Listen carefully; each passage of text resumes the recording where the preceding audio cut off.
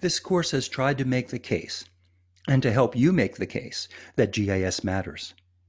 Each lesson began with a story about the roles geospatial technology and GIS people play in fighting disease, in helping assess progress toward the United Nations Sustainable Development Goals, in supporting analysis and modeling of everyday tasks and extreme events, and in enabling developers and app builders to lever the power of geography to inform the public and policymakers.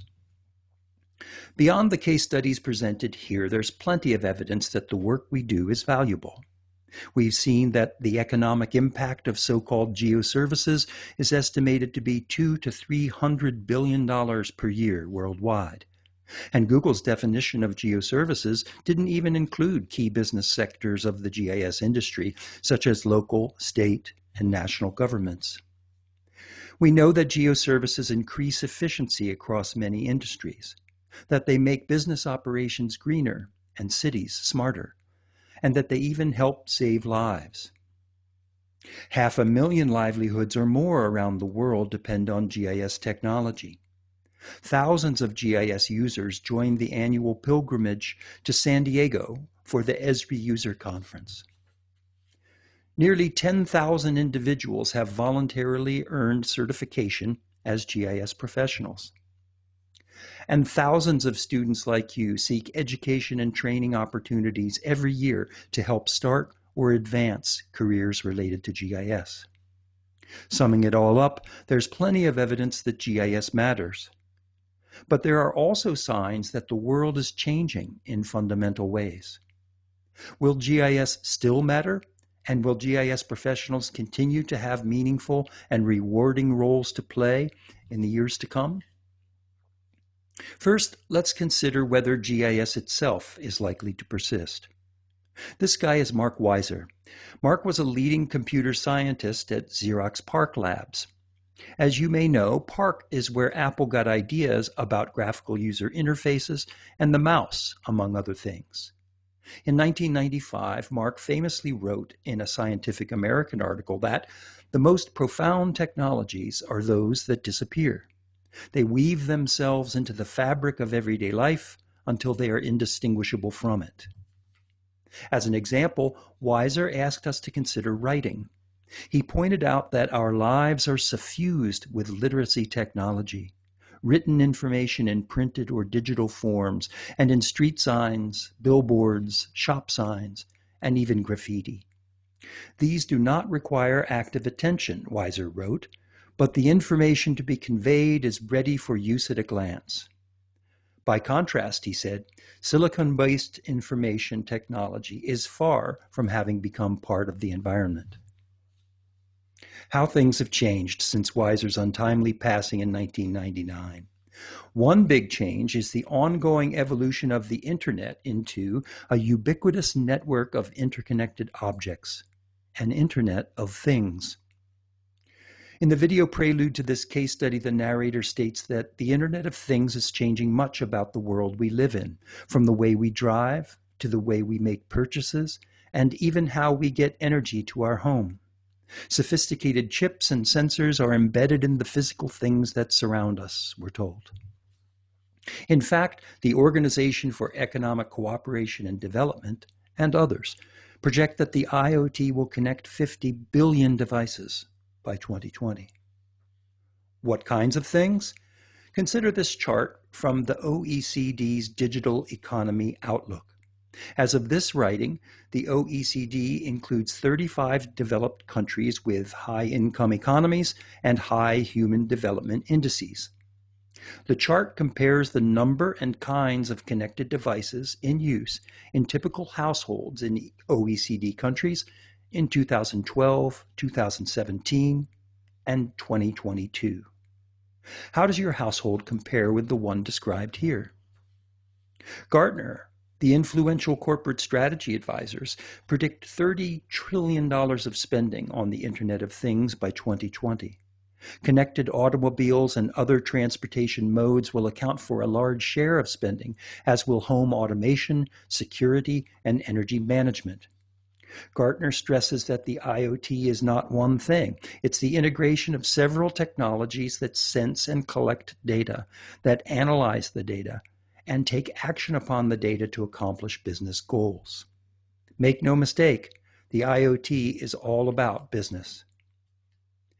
Beecham Research, a technology market research consultancy, specializes in what it calls the connected devices market, sometimes referred to as the M2M or machine-to-machine sector, also known as the Internet of Things.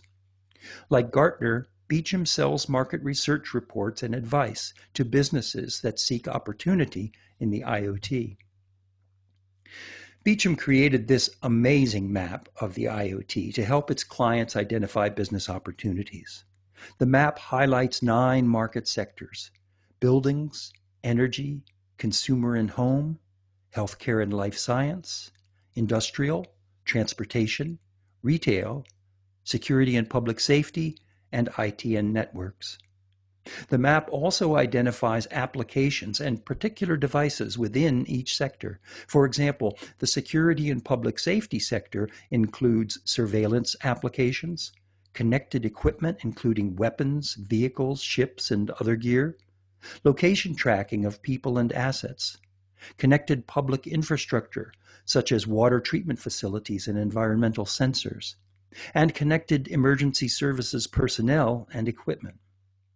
Consider that every one of those billions of IoT devices has a location, and many are location aware. We'll consider an implication of that in a minute. If the IoT makes you nervous, it's probably because of hackers. Many of those billions of IoT connected devices have a tiny bit of computing power. Hackers who can harness millions of tiny computing devices can combine them to create a massive computing capacity they can use to mount large-scale attacks on businesses, government agencies, and public infrastructure. Cybersecurity threats are also business opportunities. Beecham Research maps these threats and offers advice to businesses that aim to sell security solutions. Gartner says it expects many new IoT security and management vendors to arrive on the scene. Lots of new businesses are focusing on IoT. There's even a Geo-IoT World Conference and Geo-IoT World Awards for innovative products and services. At the second Geo-IoT World Conference in Brussels, 4 companies were recognized. One is CrowdLock, a low-power location tracking service designed to prevent theft and facilitate recovery of stolen vehicles and other assets. Another award winner is Onyx Beacon, a real-time location service that uses Bluetooth beacons to track the locations of assets like utility vehicles. Witra is a low-power indoor positioning system that uses radio frequency bands reserved for industrial, scientific, and medical purposes. And Siwio describes itself as a precise indoor tracking and data analytics platform for the digitization of movement in Industry 4.0, retail, and sport. Industry 4.0, by the way, refers to what the World Economic Forum calls the Fourth Industrial Revolution. First came an agricultural revolution about 10,000 years ago. Then, beginning in the 18th century, the invention of the steam engine and construction of railroads brought the first industrial revolution. A second industrial revolution began in the 19th century with the advent of mass production. Digital computers heralded a third industrial revolution beginning in the 1960s.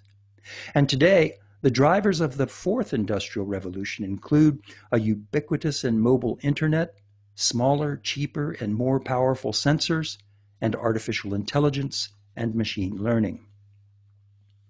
You can think of these diagrams as treasure maps. Use your imagination. How might geospatial technologies, analytics, and apps create value from the big data and the big threats produced by the Internet of Things? As Alec Ross writes in The Industries of Tomorrow, if you can imagine an innovation in information technology, chances are somebody somewhere is already working on developing and commercializing it. Tim Forsman is a former United Nations Chief Environmental Scientist and National Manager for the Digital Earth Initiative under Vice President Al Gore. With Operations Research Specialist Ruth Luscombe of Brisbane, Australia, Forsman recently proposed a second law of geography for the fourth industrial age. Things that know where they are can act on their locational knowledge, Forsman and Luscombe assert. Furthermore, spatially enabled things have an increased financial and functional utility. This increased utility, they argue, creates the basis for a spatially enabled economy. That is the economy we and our children will inherit. Location is elemental to the spatially enabled economy and to the IoT. Location analytics is a defining feature of geographic information systems. So, will GIS as we know it still be a thing in the Internet of Things? Or will it disappear, like other profound technologies? Esri certainly believes that GIS is IoT ready and here to stay.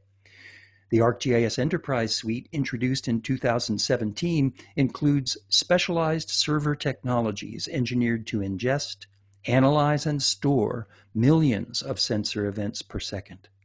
That's fast enough, Esri claims, to monitor all the sensors and smart meters used by major water, oil, gas, and electric utilities, and to track and analyze the movement and disposition of large fleets of trucks, ships, and aircraft. Meanwhile, leading data management and analytics corporations like Oracle and SAP, cloud vendors such as Google and Salesforce, and established industrial technology providers like General Electric are expected to offer their own IoT platforms.